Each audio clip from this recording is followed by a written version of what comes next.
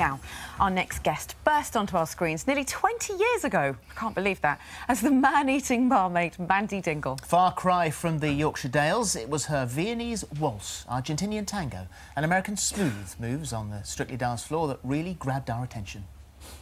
1, 2, 3! Well, go on, move your hand. Don't worry, boys, just me playing out again. Me and Amanda got more in man than we've ever thought.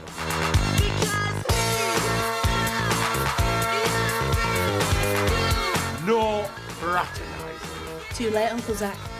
We've already fraternised. Hello, honey.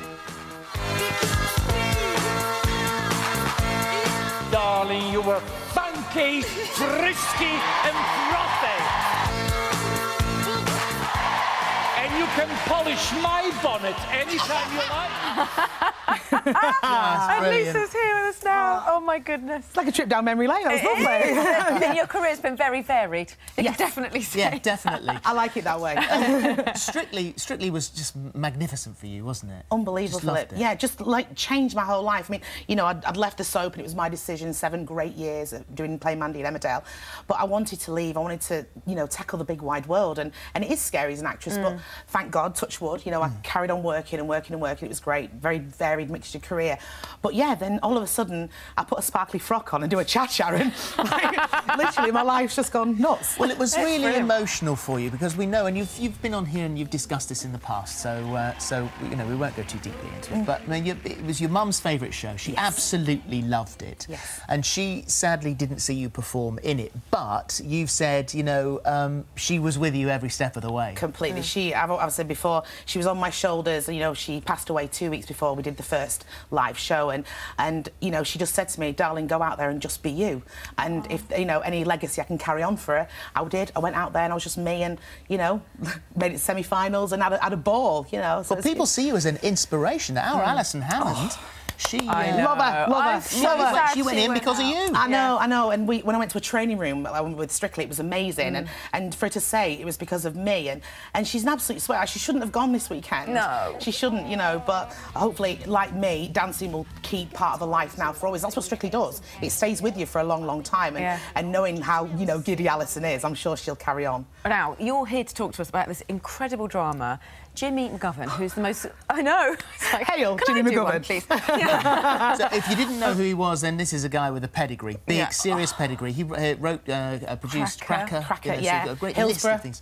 You know, I mean, when you get the phone call from your agent saying, Jimmy McGovern's exec producer and they want you for the lead, you're in every single scene of the new drama. Really? Oh, that's a dead-hard decision. Yeah, I'm going to say no. No, of course, I'm running all the way.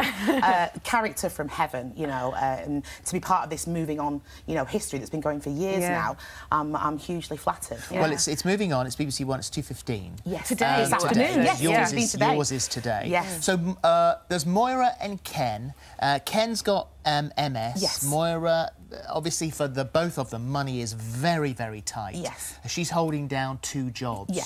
And then there is this massive dilemma. Completely, and it's survival, and you know we see it every day. Even like Jeremy Kyle, we've watched before. Do you know what I mean? This is going on day in, day out, and it's do you make that little snap decision and how your brain works? And I've made silly decisions in my life, and the character of Moira that I play, obviously she's working as a dinner lady during the day, and then she's working an off licence of a night, and the girl comes in over and over again, and she keeps winning scratch cards, £10 here, £10 there, you know, and then suddenly she gets this winning ticket, and I literally put it as my character of Moira, put it in the machine, you see it, and it's that 1-second decision.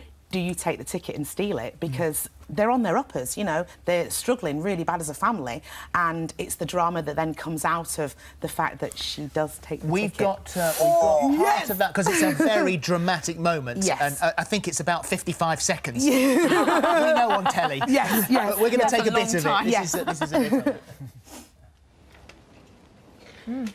Ja jestem w sklepie. Idę do pracy. Poczekaj. Again? Have I won again? £25. Yeah. I will have 2 lucky play and 3 of those, please. Znowu wygrałam. Tak, 120 zł. Oh, what does she do? What does she do? I know. Well, it's that turmoil. And then when we had the screening about 3 weeks ago, and all the journalists were there, and they were like, what would you do? And I said, well, maybe I'm a true Cancerian. I couldn't live with myself. I would give the money back. But every single one of the journalists... I think you'd say to a journalist that they'd be like, answer. we're taking the money, we're taking the money. There's not many people on the telly would admit to I'm going to take it. Never tell the truth. Would you take the money? No, it's theft. Yeah, it's blatant theft. But if it was Euro Millions and it was 200 million quid, of course I'd steal it. Yeah. No, I mean, we had a poll this morning. It's interesting to see what you said. We said if you found a winning lottery ticket that wasn't yours, but you knew who it belonged to, would you cash it in, hand it back, or suggest splitting the winnings? 45% said hand it back. Cash it in, 36%, and 19% sitting on the fence said they would split the winnings. Although split the winnings with who? Yeah, the person whose ticket it was. They're not going to share they'd it. wrestle you for it.